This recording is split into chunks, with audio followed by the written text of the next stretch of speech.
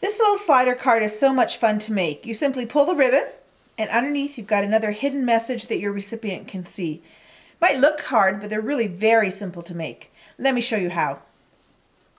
First, you want to cut a piece of cardstock to 5.5 by 8.5 inches, same size that you would use to make a card, and we're going to score it at 4 inches and again at 8 inches.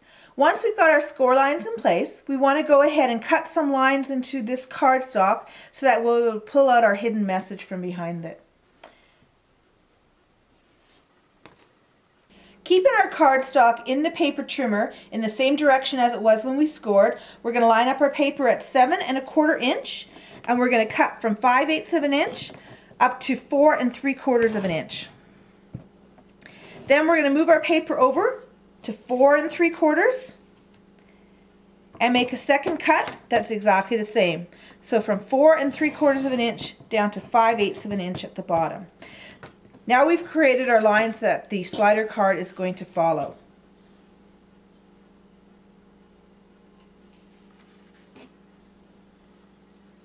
Next, we need a piece of cardstock cut to 4.75 of an inch by 3 7/8 of an inch. This cardstock is the piece that's actually going to pull out from inside the slider card.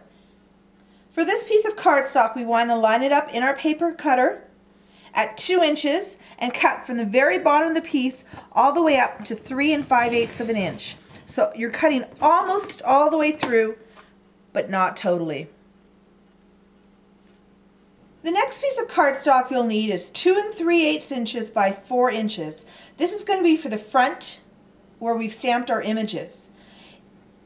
You want to stamp one side, and because you'd never want to go over the middle mark, it may be helpful to have a guide that's 2 inches wide that you can place down to help you stamp. Once you've done that, you can just follow your guide and do your image on the other side. Once you've stamped both images, we're going to take and finish our card and embellish the front.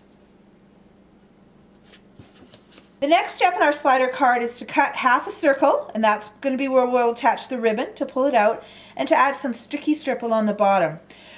It's time now to add the stamped images. So just take your piece of cardstock, and again, we're centering between our two cut lines and making sure that it's good to go on this piece of cardstock. Next, we want to insert this piece of paper that's going to actually hide part of our slider.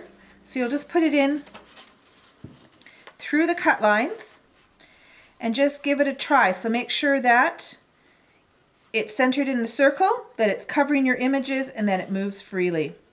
Once you've done all that, just turn it over.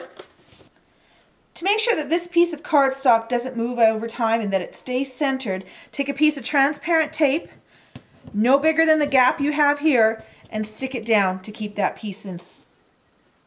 Next, we can go ahead, remove the sticky strip, and close up our card.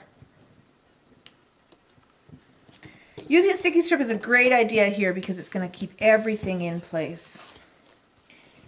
And you'll see that we're able to slide out and back. The final steps in the slider card is to add the greeting, put a hole for your ribbon and tie it off, and add whatever embellished element you want on the top. So it is just that easy. If you have any questions, please let me know.